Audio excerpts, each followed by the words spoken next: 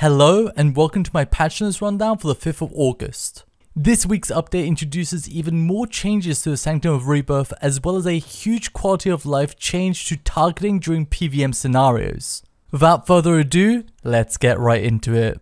Added UI pop-ups for Divine Protection and Resurrection Sickness to the normal mode of Sanctum of Rebirth when experiencing these mechanics for the first time. The messages indicating that souls are spawning is only shown once per phase. I'm surprised they removed this, as it was a nice reminder of when the souls were spawning again if one was missed on the rotation. They've also highlighted the key text green within this information box to make it quicker to read.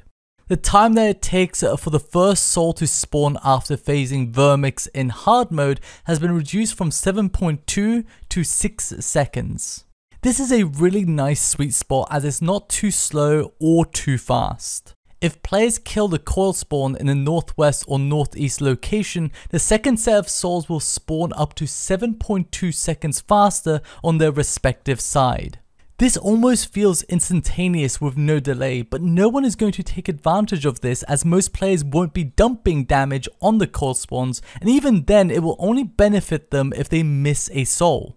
I think they should try to heavily incentivize killing optional enemies through fun benefits rather than the reduction of damage. These numbers are placeholders, but they could make it so if players kill the northwest coil spawn, they get 25% more damage for the rest of the kill, and if players kill the northeast coil spawn, they get 50% more adrenaline generation from all sources for the rest of the kill. I would then tune these numbers to the point where some players may opt into engaging with it. Vermix's Soul Bomb is no longer guaranteed to hit players. Instead, it telegraphs a 3x3 area effect where the player is currently standing. This is a good change, as Vermix dealt a ton of unavoidable damage, kinda reminded me of Vorkath, which I'm sure we can all agree is not a fun gameplay experience nor a good way of creating a challenge. Kezalam's phase life points have been increased from 396k to 400k for phase 2 and 198k to 200k for phase 3 to make it easier to remember. Reduce the delay of being able to move out of the Moonstone prison from 0.6 seconds to 0 seconds. This feels so much smoother now. Players can now instantly move out of the prison when the life points hit 0.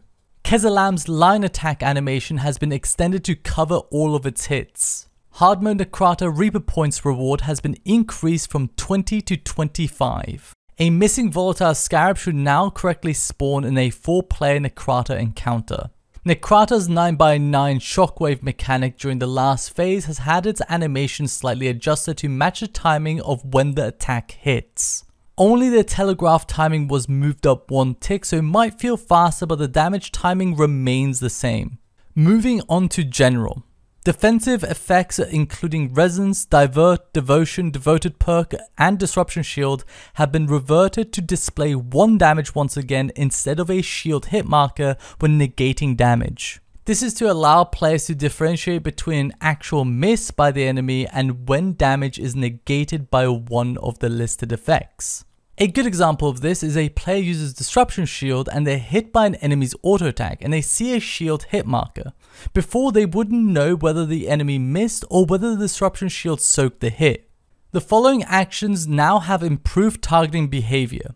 Dive only allows players to target the ground. Intercept only allows players to target other players. Herblore Bombs only allows players to target NPCs and the ground. Holy moly, this is huge. This is something a lot of people have been asking for ages. Over the years, RuneScape has become more of a clutter, not only in animations but also entities like necromancy conjurations, which meant more things players can misclick their targeted actions on, like dive.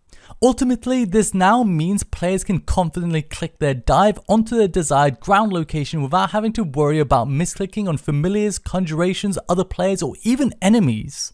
The only other addition I would like to see is to allow players to disable the ability to use Blade Dive, as I myself sometimes forget that equipping dual wield melee may lead me to using Blade Dive rather than dive for mobility purposes and unintentionally incurring the global cooldown.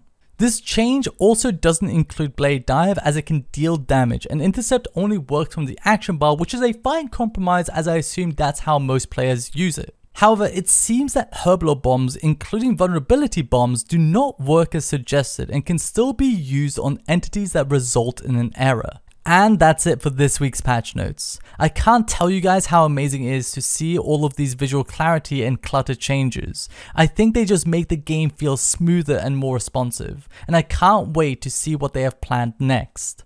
Anyways, that's it from me. Thank you for watching and take care.